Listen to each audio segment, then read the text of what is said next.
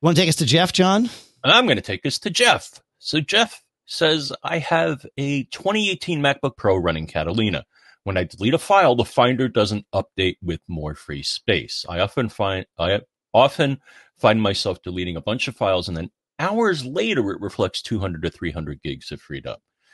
Any secrets to get this to update faster or immediately like it used to? And you're right. This annoys me every now and then, and here's what you can do about it. So APFS is just lazy about updating that number. So I think if pressed, it will. If you ask for the amount of new free space, as far as I know, it will happen, but it is annoying to not see the right number. But what I found, oddly enough, Dave, Camp Assistant.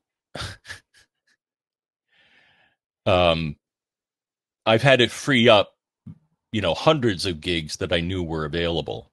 I guess because the purpose of that utility is, to find as much disk space as possible in order to, let you set up boot camp. So, and when I watch the progress, it seems to be getting rid of some caches that aren't immediately purged. So I think that's the secret sauce to that. Interesting. Yeah, that would be the trick, right? Is doing an operation that catches it up to what reality actually is. So, interesting. Boot camp assistant. Okay. All right. I'll take it. That's interesting. Cool. All right. Thanks, man. Nice. We're good on that one? I don't have anything to add other than it's good. Cool.